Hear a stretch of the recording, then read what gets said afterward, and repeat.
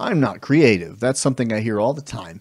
And I think we get really confused of what creativity is because you're a human, so you're kind of creative. Creativity is making a movie, it's making a song, it's singing, it's dance. But it's not just that. Creativity is fantasizing, it's dreaming, it's imagining the world in ways that it could be. And if you do that, then I'm sorry to say, you're creative. Creativity is looking at a situation as it is and imagining it as it could be, even if that's a shoe rack or a way of sorting your clothes or getting creative on scheduling.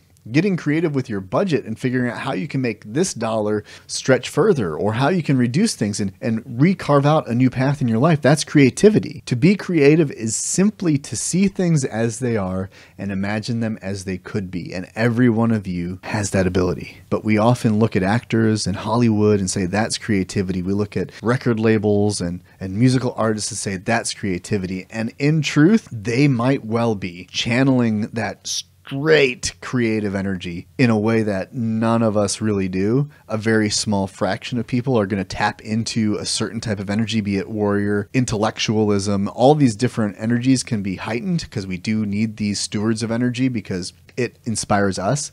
But our own creativity can't be conflated with theirs and the way they do it. Maybe that person, that artist that you think is the epitome of creativity is, but we're not trying to emulate that. We're trying to find our own connection with creativity. So give yourself a little bit of grace and accept that you are creative and start looking at the areas where you are applying creativity, even if it's daydreaming. Because for us to breathe fully and to feel balance, we have to embrace first that we are creative.